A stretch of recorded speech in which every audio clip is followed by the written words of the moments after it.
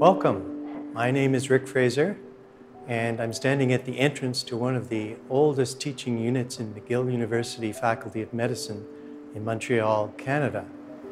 What I'd like to do in the next 15 or so minutes is tell you a little bit of the history of this unit and take you on a tour of its current version, the Maude Abbott Medical Museum, or as we affectionately call it today, the MAM.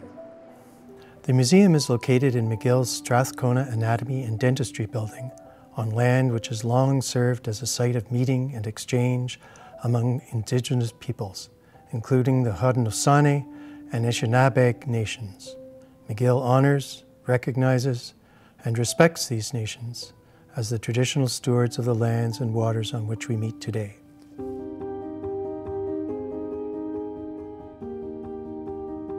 So the museum is named after Maude Abbott, whose portrait you see here, a remarkable woman who was born in 1869 in a small town in rural eastern Quebec. Refused entry into McGill Medical School because of her female gender, she obtained a medical degree from Bishop's College and, after a brief period of additional study and practice, became curator of the McGill Medical Museum in 1900. Despite the difficulties related to being a woman in a male-dominated professional environment, she succeeded in establishing the museum as one of the best in North America, and it's for this reason that the MAM is named after her. Built in 1909, the Strathcona building contains many interesting decorative features, such as intricate terracotta carved moldings, a set of 3 stained glass windows dedicated to McGill physicians who were part of the 3rd Canadian General Hospital in World War I, and a luxurious student reading room. Because of the importance of museum teaching in the early 1900 medical curriculum, the building included space for a museum in a large cross-shaped area.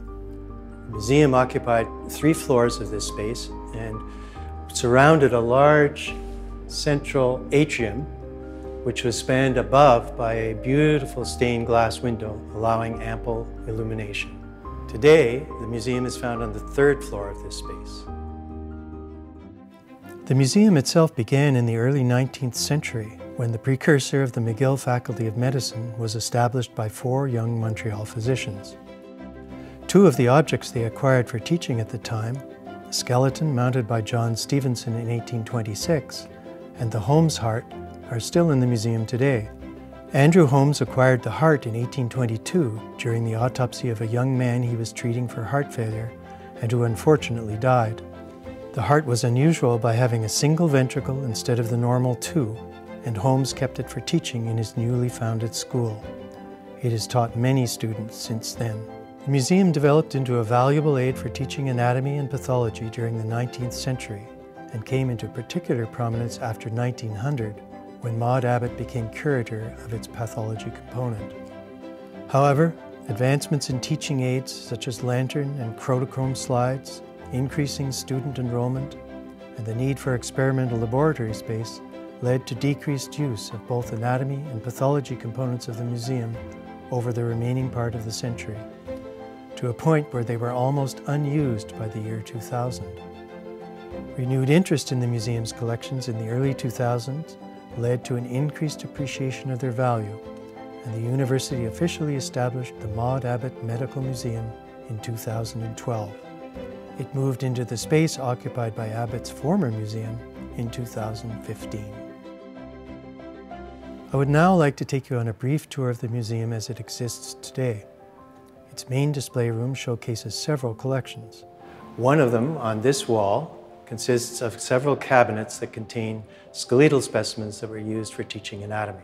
This is an example of an exploding skull, also known as a bouton skull, after the French anatomist of the mid-19th century who developed the technique of mounting its bones. This technique involved isolating each bone and placing them on separate metal rods so that they could be moved independently, enabling the student to acquire a better grasp of how they fit together to form the complete skull. Next to the anatomy wall is a cabinet dedicated to pathology, in which you can see many specimens that illustrate disease such as it might have appeared in the early 20th century, or in fact as it might be seen today. Here, for example, are lungs from a young boy who inhaled a peanut that lodged in the lower part of his windpipe, or trachea, and caused suffocation. Such an event, unfortunately, still happens today, and we use specimens such as this to illustrate potential household hazards. Another specimen, this one of the brain, also shows an example of serious disease. Here you can see a large blood clot which has compressed the left cerebral hemisphere to such an extent that it caused death. Such bleeding usually occurs following severe trauma to the side of the head, such as might occur in a biking or skiing accident. Once again, we use specimens such as this as teaching aids, in this case to stress the use of a helmet in potentially dangerous sporting activities. The museum has two cabinets dedicated to McGill physicians, one that showcases the works of Abbott and the second to another well-known McGill physician, Sir William Osler. Osler became a professor at McGill in 1872 and performed almost 800 autopsies at the Montreal General Hospital between 1876 and 1884. He donated many specimens from these to the Medical Museum. A selection of those that remain can be seen in this cabinet. Over the years, Abbott also collected many specimens, particularly those related to congenital cardiovascular disease, and a selection of those can be seen in this cabinet here. This is an example of a hole in the heart, technically called an atrial septal defect, through which blood can flow abnormally from the left to the right side of the heart. Another specimen shows a more serious abnormality, transposition of the great arteries, in which the aorta connects to the right ventricle and the pulmonary artery to the left, a situation opposite the normal and usually associated with death in infancy unless surgically corrected. The cabinets next to Abbott's, which you see here, contain a variety of anatomical models, mostly purchased in the early 1900s for use in anatomical teaching. These include wax models, such as this face that shows the hereditary disease ichthyosis, made in the 1800s by the famous French moulagist Jules Boretta, and this embryo in an early stage of intrauterine development made by Adolf Ziegler. Other materials include papier-mâché, as in this model face by Louis Azou, which was constructed of numerous pieces that could be taken apart and put back together like a three-dimensional puzzle. More modern materials, such as plastic, can be seen in these recently manufactured 3D models. In addition to the objects themselves, the museum has a number of features that enable the visitor to learn more about specific ones. These include tablets that have explanatory videos and other graphic displays where one can learn about topics such as how bodies have been and are now acquired for anatomical teaching. Some tablets also have links to the museum's website that enable the visitor to enlarge and read detailed descriptions about a specimen. Here, for example, is an Abbott specimen from a young boy that shows multiple rhabdomyomas, a rare heart tumor sometimes seen in the hereditary disease tuberous sclerosis. A labeled specimen can easily be enlarged to better show the abnormalities. The same thing can be done via QR codes in an exhibit on congenital anomalies that has been used by medical students as part of their embryology teaching. For example, in this specimen of a kidney that has two urine-collecting pelvises and ureters instead of the normal one. The mission of the MAM is to collect, preserve, conduct research on, and teach with material objects pertaining to the history of medicine in the McGill Faculty of Medicine, its associated teaching hospitals, and Quebec society at large. Since its re-establishment in 2012, the museum has acquired many non-biological objects related to this mission. A display of some of these can be seen in a newly acquired cabinet we developed as part of the museum's 10th anniversary celebrations. This contains 16 mini-exhibits, each consisting of objects donated or used by McGill faculty medical graduates, researchers, or teachers in the 10 years since the MAM was named. Here is an example of one such object that was used for research. It is a pilot's helmet with an attached camera and specially constructed periscope used to study eye movements during flight.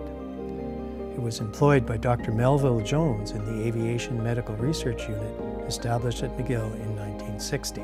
This is a Juncker inhaler named after the German inventor who developed it around 1880. It was the first device to use the blow-over technique, by which air was delivered by a hand-pumped rubber bellows into a glass jar containing liquid anesthetic.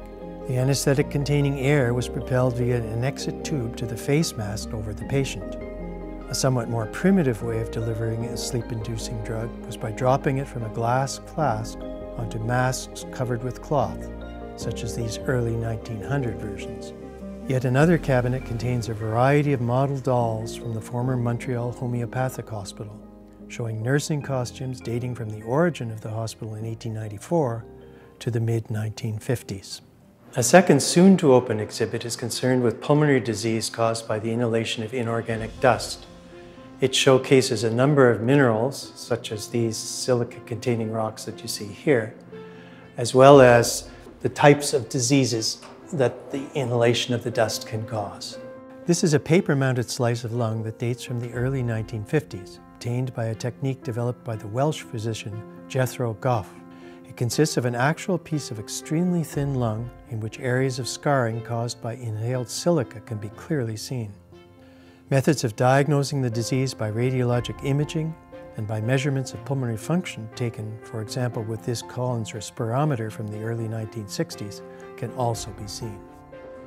Before concluding our brief tour of the museum, I'd like to mention a few displays that we are currently developing that will be available for viewing in person or online in the near future. These include a series of mini exhibits located in now unused fire nooks located throughout the Strathcona building. The project helped in part by the Office of Sustainability at McGill. Each nook will contain a reproduction of an etching or painting from a famous anatomical text, coupled with corresponding specimens from the museum. We will also be opening a virtual museum room containing manipulable images of Osler's collection of vascular aneurysms as part of a research project involving 3D scanning of specimens contained in the museum's glass containers. This concludes our brief tour of the Maude Abbott Medical Museum and some of the material that it contains. You can view more such material on a number of virtual exhibits via the MAM website, and I look forward to meeting each of you in person to see the exhibits live. In conclusion, I'd like to thank our many donors for your support, both of funds and of material objects. Without these, we would not be able to do what we're doing at the MAM to preserve our mission of education, research, and teaching. Thank you.